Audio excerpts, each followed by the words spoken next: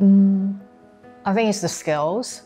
We are trained to zoom in, to really, plow through a lot of data. And at the same time, we are also trained to zoom out, which means that we need to understand the bigger picture, what's the impact to the client.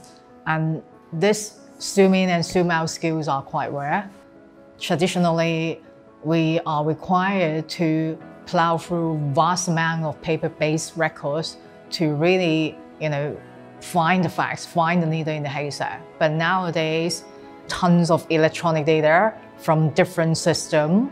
And now we're gonna need to find the best way to extract this data from different types of systems, as well as combine them, organize them, sort through them, filter them.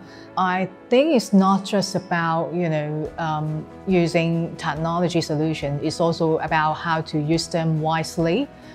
Client experience is important, and how we can use AI to predict some of the behaviors better. How can we use our tools to map out the relationship, help our clients to visualize the issues in a very clear manner is also important. I think I would recommend people to be bold.